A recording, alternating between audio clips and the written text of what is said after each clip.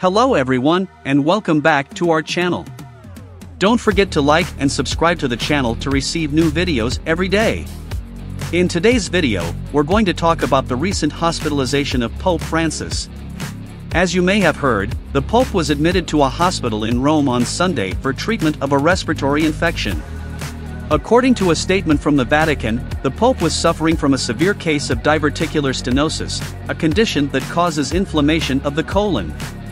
He had been undergoing treatment for the condition for several days before being admitted to the hospital.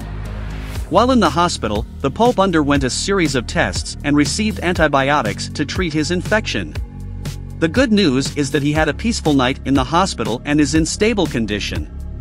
He is expected to remain in the hospital for a few more days for observation and additional treatment. As you can imagine, the news of the Pope's hospitalization has caused concern among Catholics and non-Catholics alike. Pope Francis is widely respected and loved for his humility, compassion, and commitment to social justice. He has been a vocal advocate for the poor, marginalized, and the environment, and has gained a reputation as a Pope of the people for his simple style and willingness to engage with ordinary people. Despite his age and health problems, Pope Francis has continued to travel extensively and take on a wide range of responsibilities as head of the Catholic Church. His recent hospitalization is a reminder that even the most dedicated and hardworking individuals can experience health problems. Pope Francis is the current leader of the Catholic Church, having been elected in March 2013 following the resignation of Pope Benedict XVI.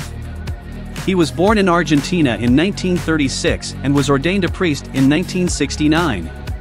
Before becoming Pope, he served as Archbishop of Buenos Aires and Cardinal. Since assuming the papacy, Pope Francis has been known for his progressive positions and commitment to social justice.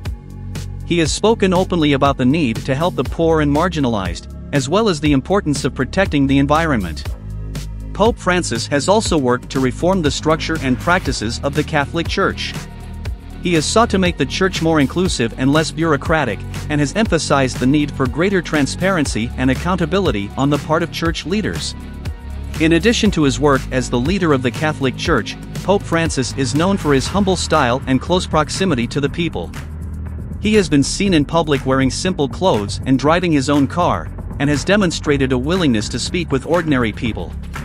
In summary, Pope Francis is a respected religious leader around the world for his compassion, humility, and commitment to social justice.